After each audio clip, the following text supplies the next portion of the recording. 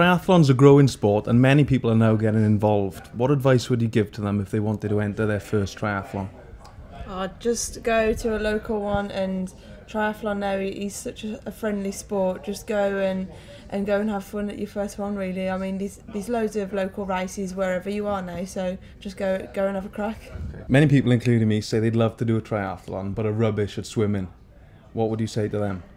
I'd definitely try a pool swim first, pool swim based triathlon, and then, to be honest, I mean, there's nothing scary about an open water. It's just a bigger swimming pool, if you like. So there's nothing to be afraid of, really. Just go and have fun. And I guess practice is a massive thing too, is it? Yeah, definitely. I think open water is just to get over the fear factor, really. It'd be good to just go and have a couple of practices before the race. What would you be doing if you weren't a pro triathlete? Surely there are easier jobs to do. I think there's definitely easier jobs to do, but I couldn't see myself without a triathlon, to be honest. I've loved it since I was 9 and I did my first one, so I can't picture myself doing anything else. What's your favourite training session? A good hard run track session, to be honest. I love running on the track, and yeah, that's my favourite one. And what's your worst?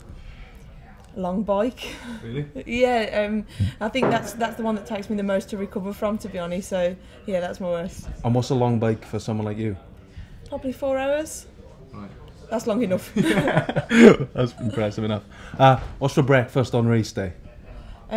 White bread, honey on toast. Simple, easy on the stomach. How's your foot and how's your season going so far? Foot's all right. It'll hold up on a sprint hopefully this morning.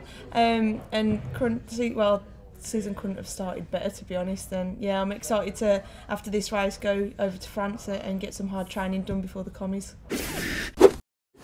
Totally flat. So its natural state then is actually flat, so that if you get hot or anything when you're actually riding, it won't actually distort.